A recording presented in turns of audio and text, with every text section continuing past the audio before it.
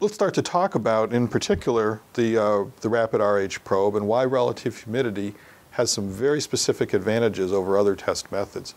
First of all, it's very fast.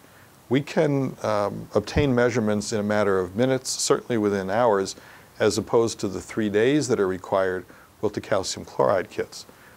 It's reliable. Relative humidity probes are calibrated, absolutely accurate, traceable to national standards.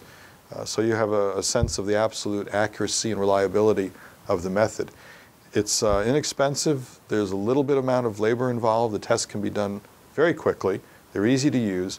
When the probes come from the manufacturer, they come calibrated, and there are no recalibration issues, which we'll talk about some more in a minute. So first of all, how fast is fast? This graph indicates the results we made with several different brands of relative humidity probes, all meeting ASTM F2170. On the vertical left-hand axis of the graph, we see the percentage of the final reading with the probe.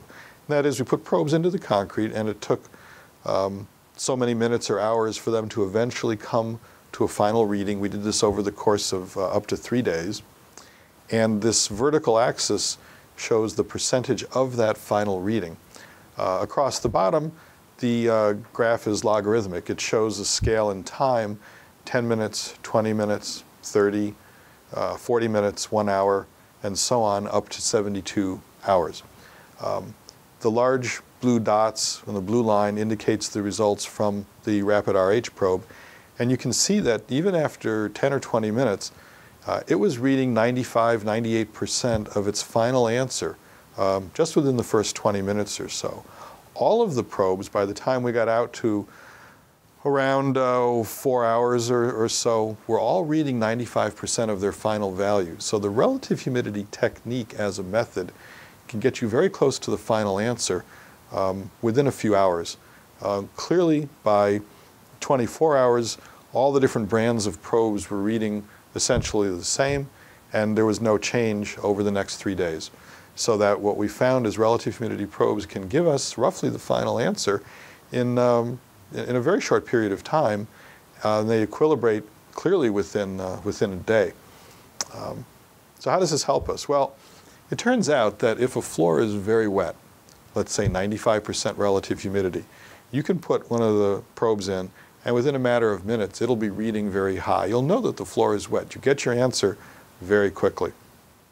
If you put a probe in and it's reading very close to your decision point, let's say 85% or 80% humidity, if that's the manufacturer's specification, you may want to leave it in for a few hours or even overnight before you have a sense of the reliability in the answer. Now, currently the ASTM F2170 procedure does require the test be reported at 72 hours. But you can make a decision based on getting a quick answer. What we have found, for example, is that if you put the probe in and it reads 95% humidity in the first 15-20 minutes, it doesn't come back down. It only goes up, and it'll be going up higher.